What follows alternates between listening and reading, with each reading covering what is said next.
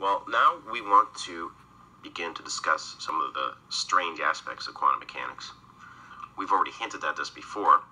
Now, we showed in the previous few lectures that the photoelectric effect and the Compton effect demonstrated that we must treat light as consisting of particles. So, the two experiments we discussed, shown below, could not be explained with a wave theory of light, which was the classical optics one we learned before. These results just cannot be explained that way. So now we get the first hint of strangeness, because the question we ask is, well, what about the earlier experiments? We haven't really mentioned that. Remember, we had experiments of diffraction, and we had the double slit experiment, which showed interference. So here we show the double slit experiment. We shine a laser on two slits that are narrowly separated. We saw that we observed this banding, and it depended on the separation of these slits. And we also had the diffraction, which here we showed as water waves, but remember it also worked for light, and you can just look at your window and you see it. That light coming through this gap, it's spreading out. It's not coming straight through in an array. If it was purely particles, the rest of the room would be dark. You just have the shaft of light coming straight in from the window. But you don't. It diffuses around, it diffracts as it comes through the window. So these experiments cannot be explained with a particle view. So we have some kind of problem here, it seems like. We have two different views. Some experiments demonstrate that it's a particle, some demonstrate that it's a wave. So how do we reconcile this problem? Well, the argument between particle and wave nature of light had been going on for a long time. This is nothing new at this point, but the result is novel. Newton originally had the idea that photons were particles, and he did have some experiments which led toward wave nature of light. However, his own beliefs were as particles.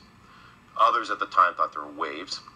Later on, Young and others showed that via the diffraction interference experiments that we must treat light as waves, and that was a dominant viewpoint throughout the 1800s, 1700s, and 1800s.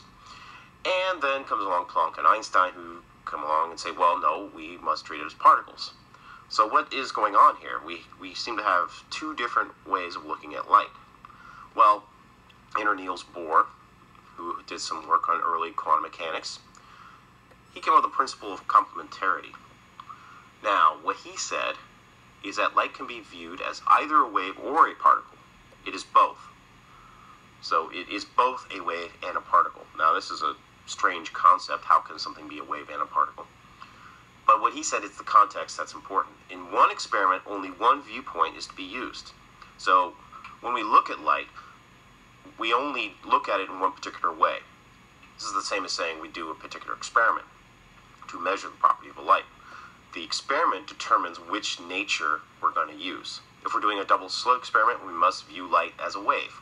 If we're going to do the photoelectric effect, then light must be treated as a particle, or else we get inconsistent results.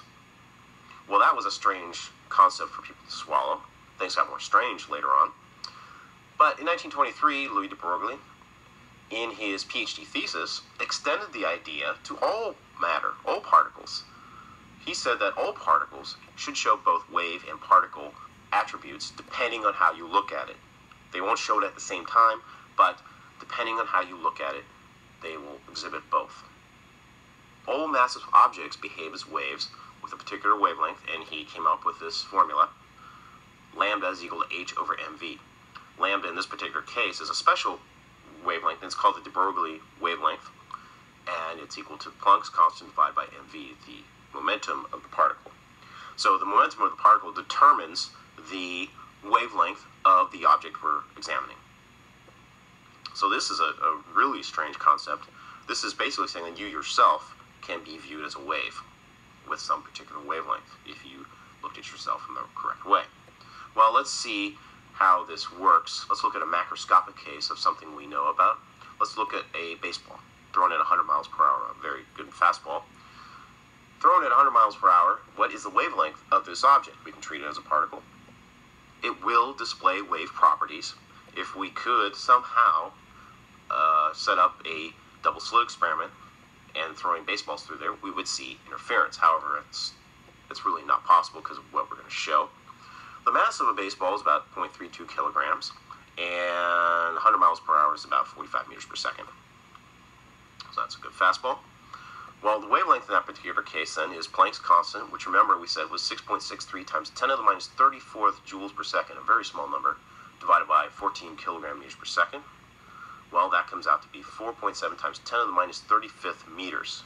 That is a small number. How small is that? Well, an atom, like a hydrogen atom, is about half an angstrom, which is 10 to the minus 10th meters. So a hydrogen atom is 10 to the minus 10th meters. This is 25 orders of magnitude smaller. That is an extremely small wavelength, and that's why we never observe the wave nature of a fastball.